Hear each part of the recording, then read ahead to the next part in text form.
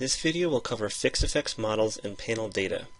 By the end of this video, you should feel comfortable identifying an appropriate panel data analysis method for a given question and dataset, distinguishing between the three methods for estimating a fixed effects model, and interpreting the results of a fixed effects model. Recall the question we posed in class. What is the effect of marriage on earnings for men? A model that may help us answer this question uses log earnings as a dependent variable and a dummy variable for married as the independent variable. We estimated this model using OLS with a National Longitudinal Survey of Youth, the NLSY. Here are those results. The coefficient told us that married men earn 25% more than unmarried men. But we also raised a concern. Does it make sense to use OLS when we have a panel or longitudinal dataset? Recall that we said we were using pooled OLS when we apply ordinary least squares while disregarding the panel nature of the dataset. Let's look at a few observations in the panel data to remind ourselves of those concerns. The first individual, represented by the first 9 observations, was not married at the start of the dataset, but got married in 1990. The second individual, represented by the last 5 observations, remained unmarried for the entire time he was observed in the sample.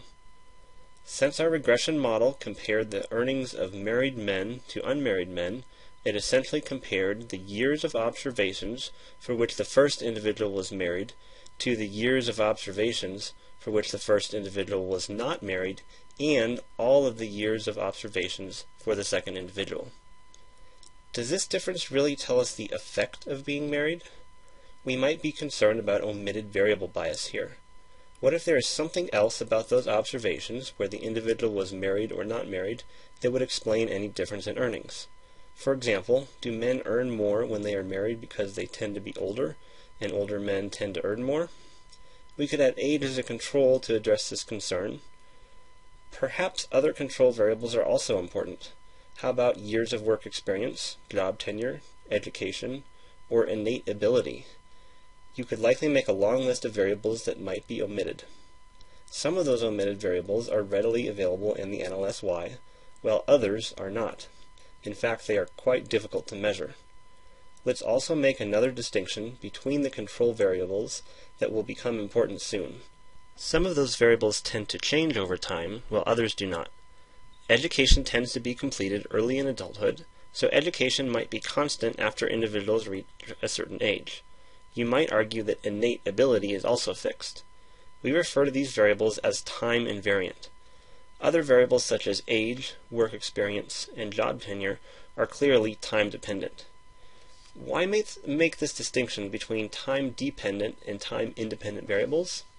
It turns out that if all of the relevant but unobserved variables are also time invariant, then a panel data estimation strategy called fixed effects can help us remove the bias caused by omitted variables, even if we don't have those variables to include in our model. Let's try to visualize how the fixed effects strategy compares to pooled OLS. This graph shows the hypothetical earnings of 2 individuals by year. Suppose that individual A is unmarried until 2005, then he is married through the end of the dataset in 2010. Individual B is unmarried for the entire time shown. Although the idea is similar to the real data from the NLSY, this example is idealized to simplify the graph. Let's first think about what the pooled OLS model does. It compares the average earnings across observations of individual A when he is married to the average earnings across observations of individual A when he is unmarried and individual B for the entire time period. With no other control variables, we would simply be comparing the averages of these two groups. This difference, about $5.63 per hour, is the pooled OLS coefficient on the married variable, but as we suspected earlier, this probably does not reflect the impact of marriage on earnings. Perhaps we simply need to control for some other variable like age when using pooled OLS. If these 2 individuals are the same age in any given year, then holding age constant would mean that we are, for example, comparing the earnings of individual A after he is married to the earnings of individual B in the same year.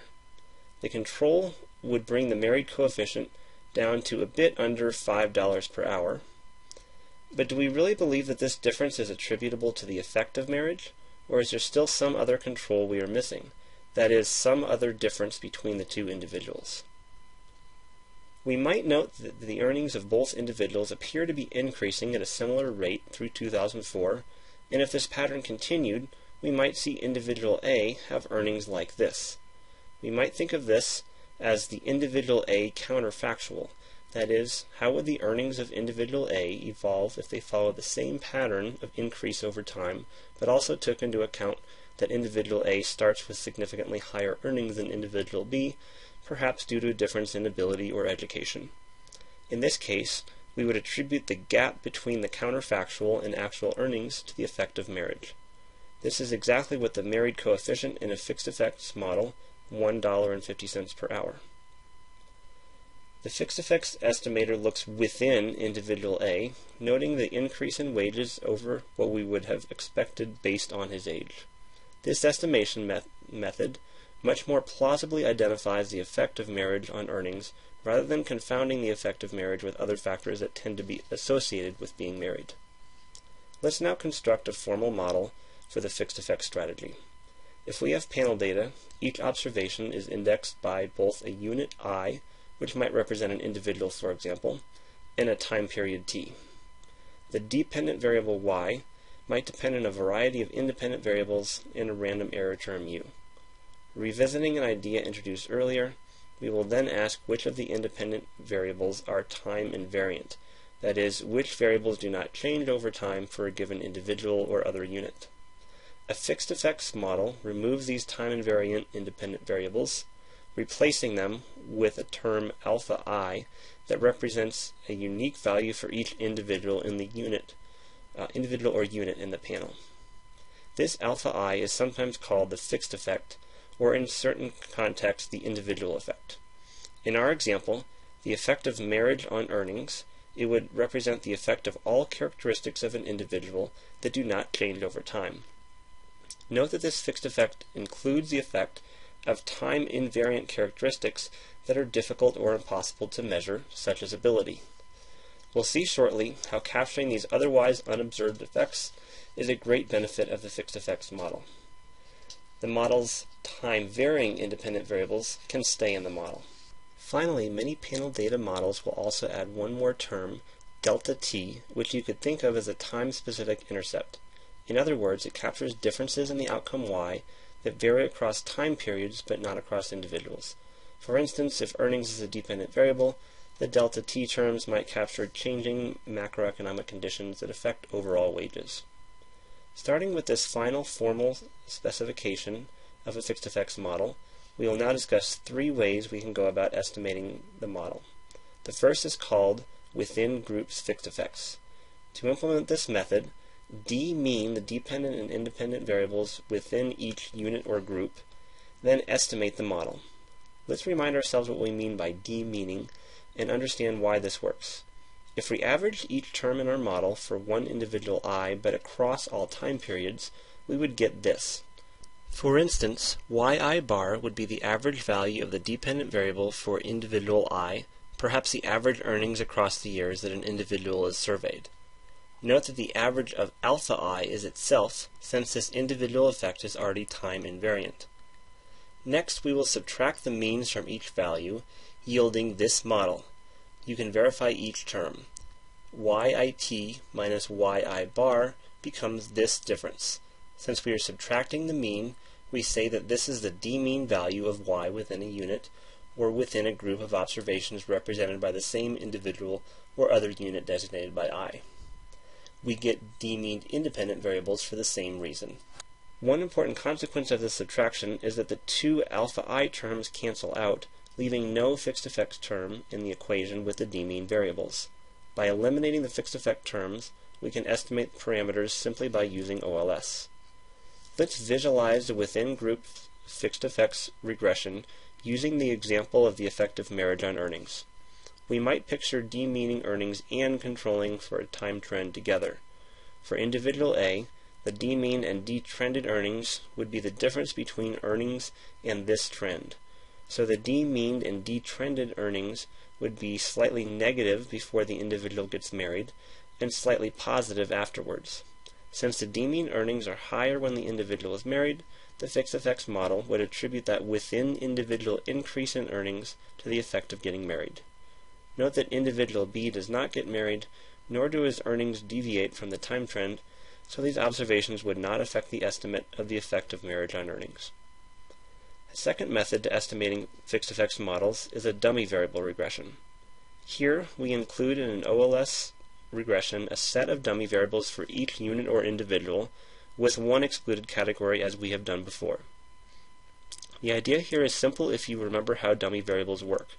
The alpha I term really just means that each individual or other unit in the sample is allowed to have a different intercept. We have allowed different groups to have different intercepts by adding a series of dummy variables to the model. For instance, the dummy variable I2 is equal to 1 if the observation describes individual 2 and 0 otherwise. The parameter alpha 2 describes the difference in intercepts between individual 2 and the omitted category, in this case individual 1. It may be worth noting that we can include the time trend as a separate set of dummy variables as well. Although this procedure differs from the within-group fixed effects model, the mathematical result is the same.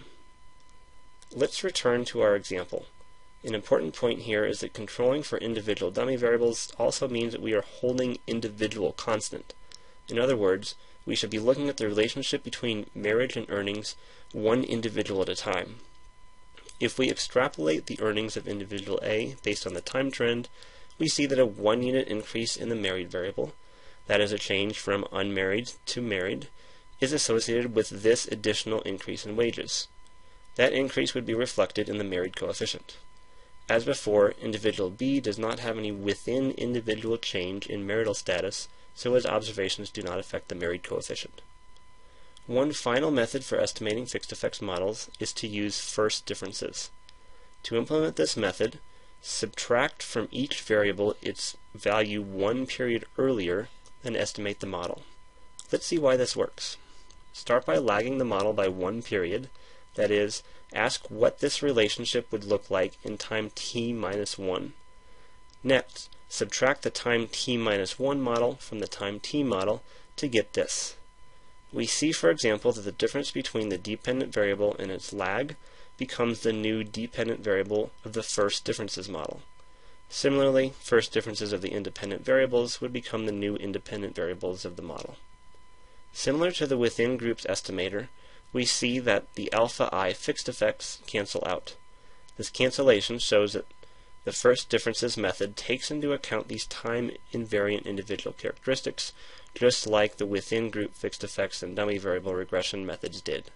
However, the first differences method is not mathematically equivalent to the other two. Let's revisit our example one last time. Look at the graph of the two individuals and think about when the first difference of the independent variable, married, is non-zero. You should see only one such place, that is, a person at a point in time when the value of the married variable changes. Individual A gets married at this point in time, making the first difference of his married variable equal to 1. How much do earnings increase at this particular point relative to the increase during the times when there was no change in marital status? Compared to this baseline increase, the additional increase in earnings is this amount, which the first differences model would attribute to the effect of marriage. Although the three methods for estimating a fixed effects model involve different procedures, and the first differences method yields different results, all rely on the idea of looking at changes within an individual or other unit of the panel data. Unlike the pooled OLS regression, which attributed the difference in earnings between a married and unmarried individual to the effect of marriage, the fixed effects regression looked at changes in earnings within an individual whose marital status changed over time. In many cases, including this example, the unobserved time invariant differences between individuals are probably correlated with the independent variable of interest, in this case marriage, making fixed effects model a prudent choice.